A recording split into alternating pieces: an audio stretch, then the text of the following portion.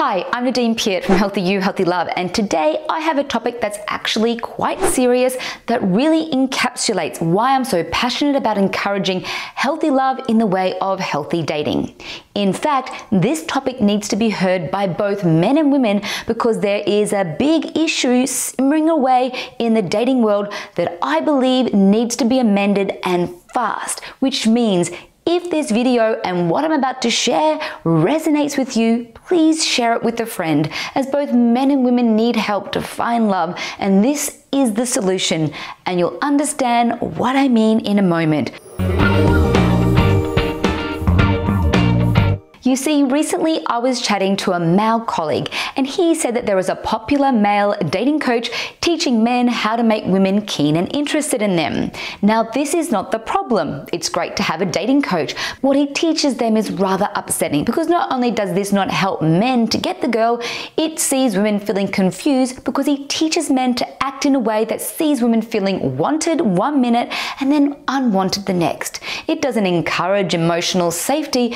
It encourages distrust. Sure, the PUA or the pickup artist industry still lives and breathes, though this man is not one of those types of dating coaches. He's supposed to be into self-help and building mindful relationships. So imagine you're dating a guy who seems to really like you, your dates have been pretty fabulous, he's a gentleman, kind and funny, but you also feel something is amiss. As attentive as he is on a date, after each date he's somewhat hot and cold. He seems to be encouraging and interested in one day and then he's indifferent the next. He rarely sends you a text message, he doesn't call. Sure, he may respond to your messages, though he's not really making an effort. But then you catch up again and the date goes really well, but after the date he's distant again and you're wondering what the heck is going on. Sure, it could be a case of he's just not that into you, but you know that he really likes you. You can tell. So what's up? What's the issue? Well, unfortunately, this could be it. That coach I mentioned earlier is teaching men to only contact women 30% of the time. He believes that women want to lead 70% of the time and that a woman likes it when a man is or acts less interested than she is. He believes that women only like men who don't seem that interested in her. Are you kidding me? I'm in my 40s. I have coached hundreds of men and women, and this is not what women want and not what I would advise a man to do ever. Why? Women who've done some work on themselves, women who know their value, women who've dated a number of men who didn't treat them so well will not be more interested or find a man more desirable who doesn't contact them all that much. Sure, they might find this behavior a little intriguing at first because it's confusing, but they will tire of it fast and lose respect for the man. Because if they're on dates and he seems super keen and interested, he says all of the right things, but then when they're apart, he doesn't make any real effort to stay connected or to lead the interaction with the woman, then what is she to think and feel other than confused and even let down? This 30% rule disrupts flow and momentum, which is what is required to develop something between two people. Now, this coach has around 400,000 subscribers, and I believe teaching this kind of game to men is unacceptable.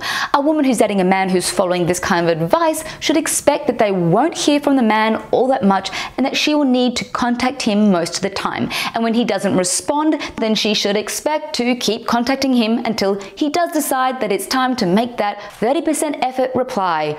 What has this world come to? Hearing this really stirs up a variety of emotions for me. I mean, why would a healthy-minded woman want this? Sure, some people do respond to scarcity. They want what they think they can't have, but it won't work on women looking for true partnership and healthy love. It's a turn-off. And here's the real clincher.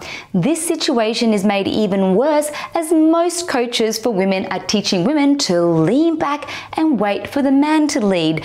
And this is where the problem gets bigger. It would seem that we've got both men and women being taught to play hard to get, and what kind of result does this bring? Nothing. No one gets the guy or the girl because no one is taking any risk. Instead of building a loving relationship, women and men feel more and more rejected and jaded about dating. It's the worst advice for both men and women. So what's the solution? Start listening to yourself. Men, if you want to call the lady you like, just do it. If you want to send her a morning hello text message, just do it. And if you want to see her again, plan it. Now women, if you like a man, encourage him. Sure, don't chase him like a desperado, though don't lean back too much.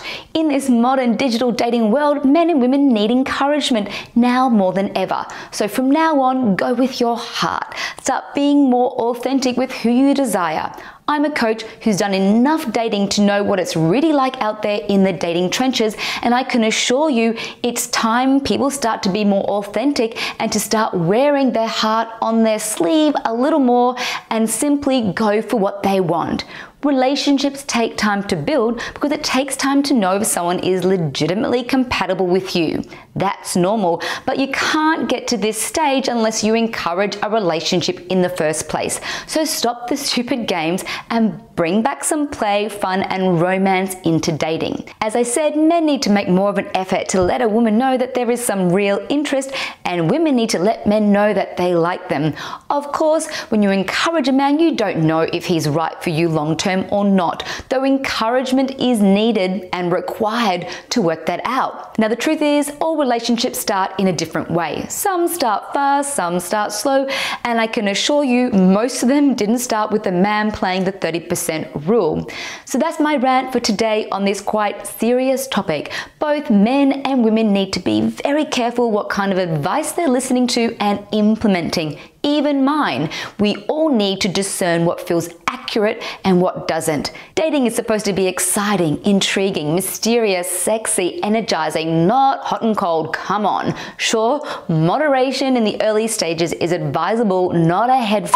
If you're still feeling a little confused and would like some extra support, then my free gift, 5 easy ways to get a man to commit, will help you to navigate these kinds of games, so check it out. And if you want to up the ante even a little more, then you can check out my program, Unlock His Heart. I have a number of modules in this program that will help you to know how to navigate the early stages of dating so that you can encourage a man, not scare him away, and you'll know exactly what to do when you do feel he's pulling away.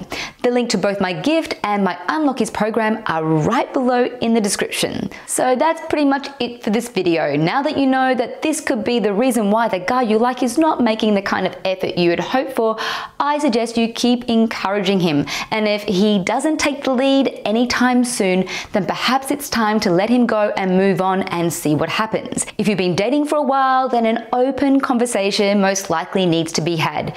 Either way, know that you deserve to be with a man who makes some consistent effort to get to know you. Now, before you go, if you haven't yet, please subscribe, click that bell button, please share your comments below about this somewhat controversial topic, and give this video the thumbs up. And please share it with a friend who needs some help with navigating the early stages of dating like a queen. It's been an honor to have you here with me. I encourage you to mindfully hone the art of self-love and self-honor on your path to big, intimate love. See you again at my next video.